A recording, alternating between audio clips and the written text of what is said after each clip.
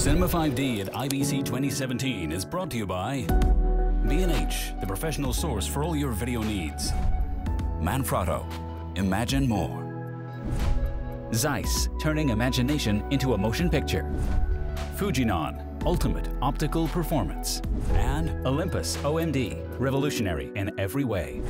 Hi, I'm Johnny from Cinema 5D, and I'm here with Ted from Aputure. How are you? How you doing? Doing good. Actually, for me personally, Aputure is really specialized in either very nice big lights, Yes. very strong ones, Yes.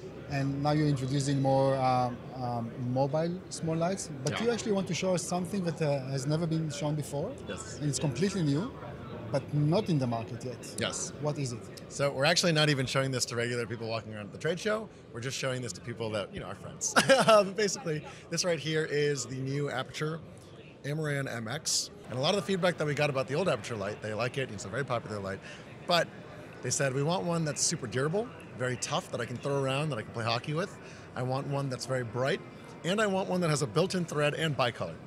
Obviously, this is very hard to do in something that's the size of a credit card, but we did our best, and what we're showing today is just a prototype. It's not a product release. If it was a product release, I'd be showing it to everyone. However, we don't have a date, we don't have a price yet, but right here, the Aputure MX, it's about the same size as the Aputure Amaran M9. It's about twice as thick, but with aircraft-grade aluminum and a brass coating on the outside. And with the built-in battery, it really saves so much time too, because now you could essentially pack 12 of these into like a small Pelican case, and you could do your accent lighting, architecture lighting, you can do your eye light. If you put this on your camera, this will give you 8.5 hours on minimum battery, and on maximum power, you get 1 hour. This is also bicolor, so watch, I'm gonna turn this on now, and it's got, of course, the snap-in diffusion that goes right onto the front here. I'm gonna snap that on. When I power this on, we can check it out. So it is very, very bright. Bicolor mode, which means I can go right here and change from 2300 to 6800, so it's an expanded bicolor range in case you are in a shady environment or you're in a very, kind of Edison bulb, warm tungsten environment. And in addition to that, for even more brightness, let me just say, 5 times brighter than the Aputure M9. The M9 is a very bright light.